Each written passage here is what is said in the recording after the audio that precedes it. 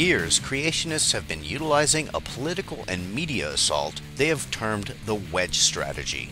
It's a well-funded effort to smear evolution in the court of public opinion and frighten teachers away from the topic for fear of negative parental sentiment and possible job loss.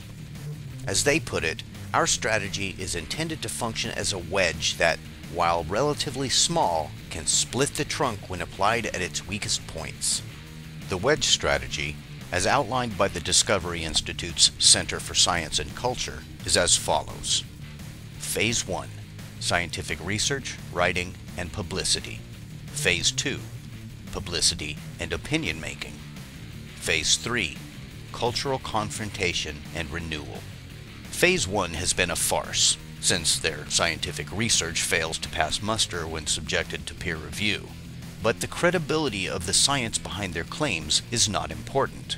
Publicity is where they make up for it. They have submitted a barrage of papers to a wide variety of publications and have had some minor success getting a few of them published.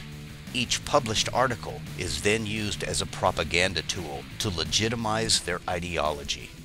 Phase 2, a continuation of the publicity onslaught they started in Phase 1, is an all-out media blitz. As the CSC states it, we seek to cultivate and convince influential individuals in print and broadcast media, as well as think tank leaders, scientists and academics, congressional staff, talk show hosts, college and seminary presidents and faculty, future talent, and potential academic allies. They continue. Alongside a focus on influential opinion makers, we also seek to build up a popular base of support among our natural constituency, namely Christians. We will do this primarily through apologetics seminars. We intend these to encourage and equip believers with new scientific evidences that support the faith, as well as to popularize our ideas in the broader culture.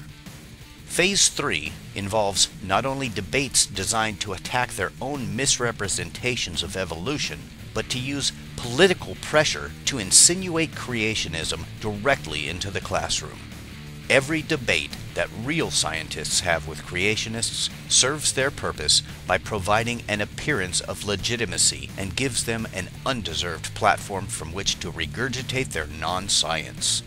And it encourages the false perception that there's a scientific controversy, which there isn't. The CRC states, we will also pursue possible legal assistance in response to resistance to the integration of design theory into public school science curricula.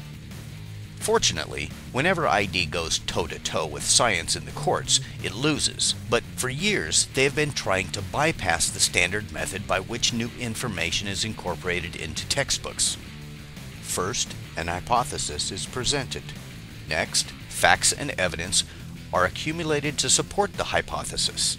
Then the facts, evidence, and hypothesis are subjected to extensive peer review. Over time, the new theory gains widespread acceptance within the scientific community, and finally, the theory is incorporated into textbooks. Through propaganda and political pressure, ID would have their bogus claims go straight from step 1 to step 5, avoiding all the difficult proofs and corroboration real science must attain. But if you're one of the brainwashed bipedal sheep who believes talk show hosts and politicians are all science-y and stuff, error.